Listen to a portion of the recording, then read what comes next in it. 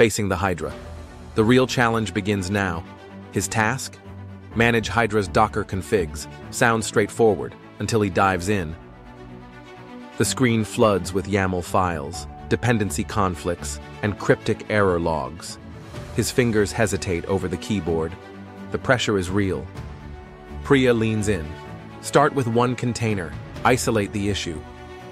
Marcus smirks. Or just pray it magically works. Adam exhales, steadies himself, and digs in. He traces the issue, patches a misconfigured service, and finally, Hydra boots up. Relief washes over him. Priya nods. Nice work. Now push it live. Adam blinks.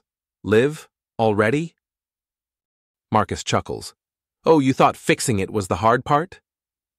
The clock is ticking. Adam's first real deployment is next, and this time the stakes are higher. Stay tuned.